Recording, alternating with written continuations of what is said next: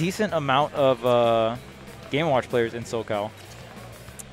Yeah, it's kind of weird.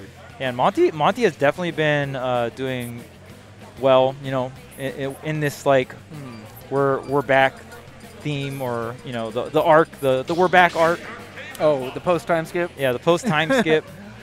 So yeah, I mean, Monte's been shredding it up with the Game & Watch here, and I'm very curious to see how this matchup pans out. I'm pretty sure Elegant has fought his fair share of Game & Watches, so I'm pretty sure both players are very well versed in the matchup. But we'll see right now. And interesting that we're starting on Battlefield of all stages. Yeah, the great thing, at least in general, one always great thing to have against Game & Watch is if you get a lot off of grab, then they're like a little more scared to shield. You know what I mean? So obviously Luigi has that. Luigi, you want a grab at any point in time, but you know the up B being frame 3 could stop it in its tracks. Yeah, but we actually just saw an interaction between Monte and Elegant where Monte used, of course, you know, the eject button. The boys came in, try and save him, but Elegant used his own invulnerability with Tornado and actually beat it out. It's kind of interesting, you know, it's not something we see too often, but Monte going in deep off stage, taking out Elegant's first stock. Yeah, and one thing about Game & Watch, the offstage back air is so good. Elegant's got to be really careful. Up B, yep. Oh. See you later. I don't think Monte DI'd that out. This is like a theme I've been seeing. Tell me about it. Tell me about it. The grab is like, it's a tether grab, right? So yeah. In terms of like the amount of time you have to react, it's a pretty significant time. So I don't know if everyone's kind of DIing in just to like kind of throw out the check, you know, like, oh, I bet you won't expect me to DI in. But yeah, I see Elegant get the up B so much when people DI down throw in. Wow. Well, I'm sure Monte won't be DIing that in unless he's unaware that he's not supposed to. I mean, maybe Elegant's just throwing him so quick. Hold on. Okay, Okay, that was away. That was away. Couldn't get the up B there. Gets the reverse up air, back air. Oh, there's the invincibility. Get off of me, though. Yeah, it's tough when the other person has that get out of jail free card. Oh, beautiful tech from Elegant. I'm very surprised that I don't even think you can make it back. You can make that back. Oh, no, he can't. Where are the magnet hands? I mean, dude, who stuck those magnets? That would have been crazy. But yeah, I don't think Monte wants to even try to get a drag down back air. I feel like with Luigi, you always just want to finish the back air, especially if you're close by edge, because Luigi's vertical is actually like pretty solid. It's the horizontal that's like exploitable. True, very true. I mean, it seems like Monte has like the right idea on what he needs to be doing. He's definitely the one that's being forced to approach against his opponent, which is a little unfortunate for him, but as you can see, Elegant continues to just kind of box him out. Here we go, down throw into the tipper up air. Okay. If he got the sour hit of up air, that could have been into the sweet spot of back air, which probably is a kill setup on Game & Watch just because Game & Watch is so light. And I love how Monte's working these platforms with the up airs. You see Monte do things like falling up air into like a rising up air. Ooh, is that going to be it? Yes, Game & Watch is so light. Elegant taking it out. Game 1. Taking out Game 1. Super light character, and you can see Elegant really abusing that. Well, that was a quick discussion, so wherever they're running it right back. All right, cool. We don't get to see too many games on Battlefield anymore. I got some shadow boxing going on, all right? Oh, he's ready to scrap. Oh, yeah. Give him the power up, Elegant. Start stretching the legs. That's when you know he's at full power, when he's stretching the legs. Yeah, the leg stretch, the shake and bake. Yeah. He's got a bunch of maneuvers. Yep. All right, so Battlefield is still the pick here. I think Monte was using the platforms well with some of these like up air shield pressure scenarios. Like I feel like Game & Watch's falling up air is probably one of the best moves in the game for pressuring someone's shield, because it's an upward projectile that like afterwards you can go into something like another up air or a nair. Not a lot of characters have like some kind of upward projectile. Mega Man being like probably the only exception. Tries to get the back air, tries to go low, but Elegant survives here. Oh, the dash attack is pushed off Monte. And interesting, Elegant's throwing out some double jumps. He's playing around the ledge, maybe trying to throw out a tornado to cover. Uh-oh. Wow. Of course, that's a misfire. Of course it's a misfire. He got hit up? That's Elegant's luck. Wow. Yeah, that's... I'm not even surprised. Yep, this is all according to plan. Is there a double jump here on Elegant? Yeah, Oh. it doesn't matter. You do the side B.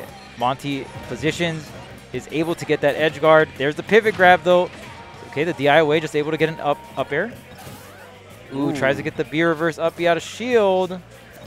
Oh, What? Is that directional air dodge that just saved Monte? I think so. It looked like it. Not going to be it if you DI correctly. All right, so Monte staying alive here. I love the just kind of empty land right into the up B. Again, another great DI from Monte. Just really surviving. Yeah, I think Monte's figured out or remembered how he has to DI a tornado and try and get those 45-degree angles instead of going like almost straight up. And with the double tornado, I feel like it's going to be less reliable for a kill against Monte, you know, with a little bit of staling that it has. All right, finally, Elegant going to get that up smash, closing out that first stock, but taking 65 on the way here. The ledge trap, getting all the, okay, beautiful catch on the roll there. Back air is going to get beat out by the Cyclone. Okay, ooh, one back air. No follow-up, but no real stagger either for Monte. Okay. Gets a little rise up, just goes straight to the corner there. Very tricky movement here from Monte. Elegant not suspecting to go commit to the corner. Monte once again throwing out a barrage of attacks. And every time Monte thinks that he's in danger, you can always just up B, get out of the scenario, or at least like be above the scenario. Sometimes not the best spot, but if you feel threatened, you got those hitboxes as well. It's pretty quick. Here's the air dodge, tries to go low, but Elegant, very tricky movement, very tricky recovery, going to get back. Yeah, weaving around, and here you go, Elegant once again throwing out these grabs, trying to use the plunger, but the tornado does not come out in time, and Monte's turtle connects. Yeah, the hook, line, and sinker, the back air connects. Oh, wait, gets popped up. You probably want the outer hitbox there just to send them out, but he's been getting hit upwards. Maybe like if you're underneath the stage or something, you just get hit upwards by that move. Very curious. Yeah, that move has some interesting properties to begin with. So, okay, tipper back air, hitting those sour spots. It is keeping Monte off stage, which is allowing Elegant to rack up damage onto Monte. That was so clean. Like just everything in that sequence. There wasn't a KO or anything, but the way Elegant played around Monte's options were just so good. Yeah, the key coming through. Oh, there's the Nair. Yeah, those Tims still strong. Yep, you got to respect the option. It's frame 3, it's quick, and I mean that, you know, some of these floaty characters with those quick Nairs can be, you know, a nuisance to combo. True. Really, I thought it was like the floaty characters where Elegant was going to be able to really abuse these grabs and the combo game that Elegant has, but we haven't really seen too much damage. Ooh, okay, good down air. Yeah, I feel like Elegant is kind of just, I mean, Game Watch is another floaty character with maybe not a fast Nair, but you do have the up B that's frame 3, which is pretty much a fast Nair. Get out of jail. Yes, get out of the combo. I am out of here. So I feel like Elegant's definitely playing, you know, a little slower. He's still getting his 2- to 3-piece combos, but other than that, just getting really clean resets. And honestly, both players are doing that right now. They're doing a damn good job at it.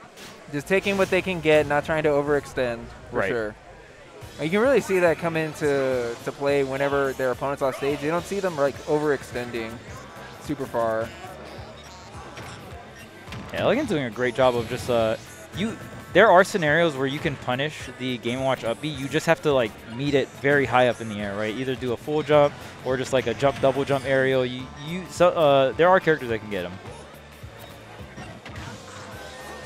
Okay, well, Elegant finds himself on the ledge once again.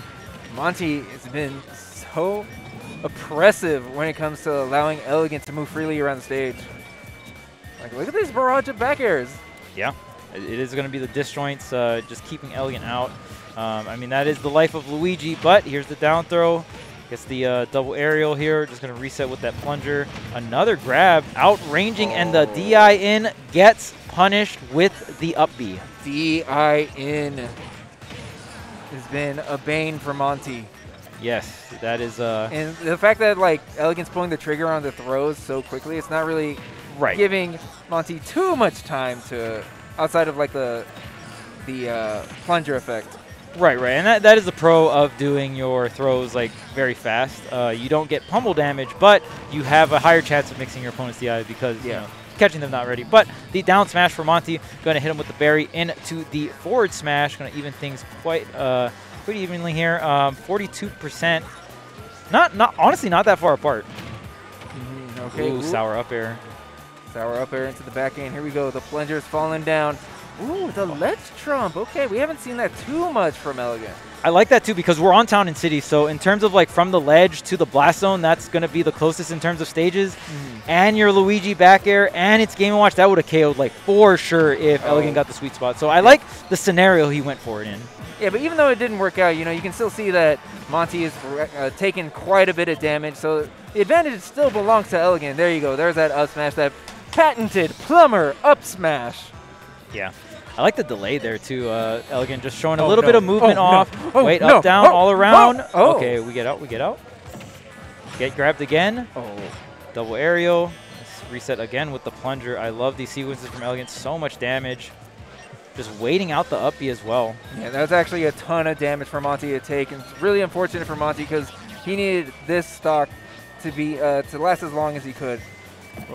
Elegant's only sitting on 50 at the moment. And there's the Cyclone. If you don't DI, maybe even he got with mixed up. Yeah, I feel like he might have been able to live. I know Game & Watch is very